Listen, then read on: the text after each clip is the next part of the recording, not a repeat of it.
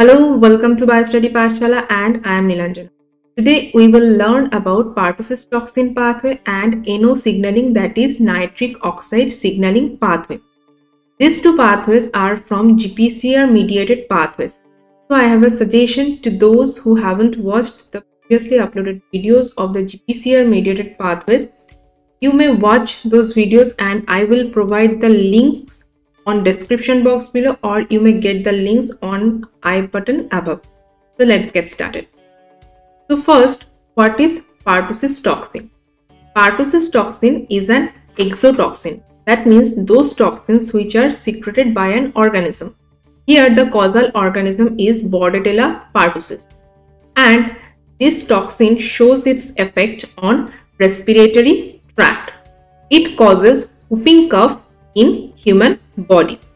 This toxin shows GPCR mediated pathway, mainly GI alpha subset mediated pathway.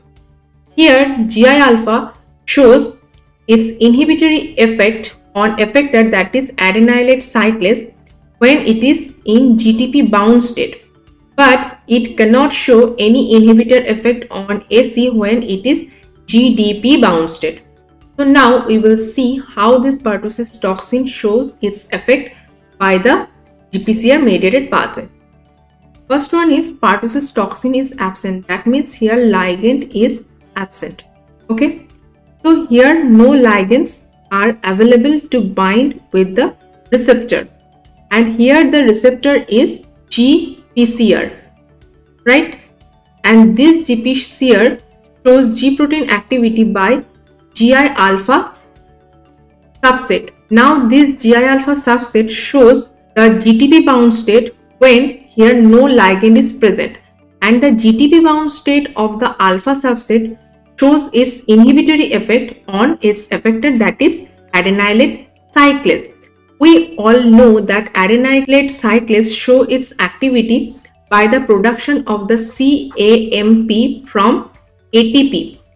So here the GI alpha subset bound with the GTP shows the inhibitory effect on AC, and the inhibited AC cannot show the production of the cyclic AMP. So the intracellular concentration of the cyclic AMP will be reduced, or no cyclic AMP concentration will be observed. If there is no or very less concentration of the cyclic AMP will be observed, then the further procedures cannot be observed, because if the concentration of the cyclic AMP is very low or no cyclic AMP, then it cannot activate the pKa. So the no activation of the pKa further results no responses. So here no responses will be observed when the PERTUSSIS toxin is absent. Now we will see when the PERTUSSIS toxin is present. So here PERTUSSIS toxin is present. That means ligands are available to bind with its receptor, and when this ligand binds to its receptor, it causes the ADP ribosylation on AI subset. This ADP ribosylation occurs when this alpha I subset in its GDP bound state, and this ADP ribosylation occurs mainly on cysteine rich residue of this alpha I subset. Now this ADP ribosylation of the alpha I subset causes no inhibition on adenylate cyclase.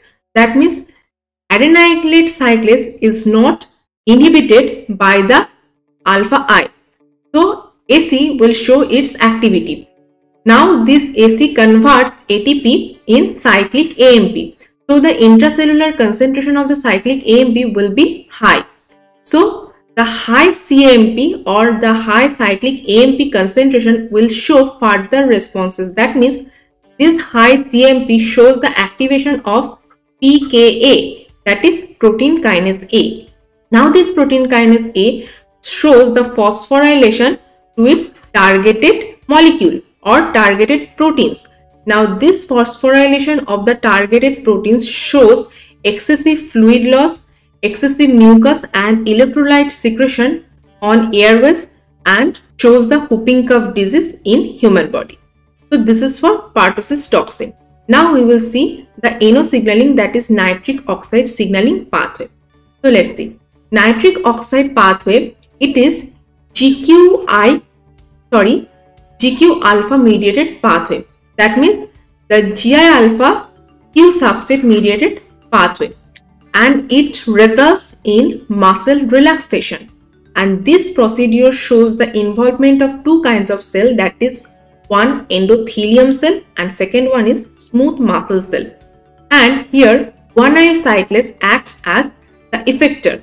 Okay, so now we will see the pathway. First, you can see it is blood vessel. This portion is endothelial cell and this portion is smooth muscle cell. So now we will see the nitric oxide signaling pathway in detail. So it is the nitric oxide signaling pathway.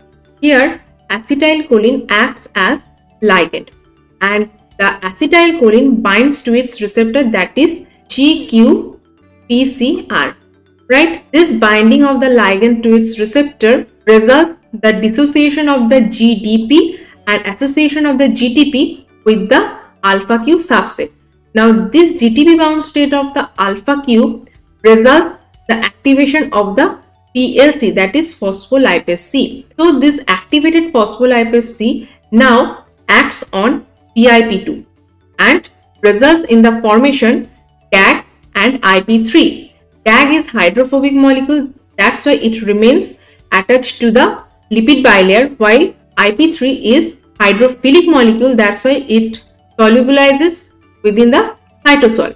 Now this solubilized IP3 goes to SER, that is smooth endoplasmic reticulum, and results in releasing huge amount of calcium ions. Now these calcium ions move from ER to cytosol. Now this calcium binds to calmodulin and forms calcium calmodulin complex.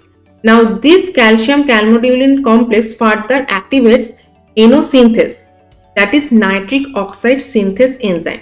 Now this enzyme further shows the reaction or further catalyzes the reaction, that is arginine with the oxygen, and produces citrulline and nitric oxide.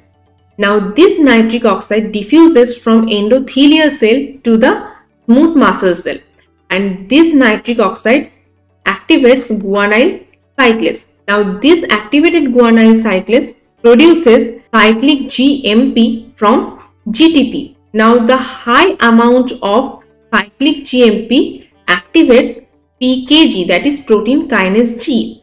Now this protein kinase G further phosphorylates its targeted molecule or targeted protein, which shows muscle relaxation, and this muscle relaxation further shows the dilation of the blood vessel. If the concentration of the cyclic GMP will very high within the cell, it can be reverted back to GMP, that is guanyl monophosphate, by the enzyme activity CGMP dependent PDE, that is phosphodiesterase.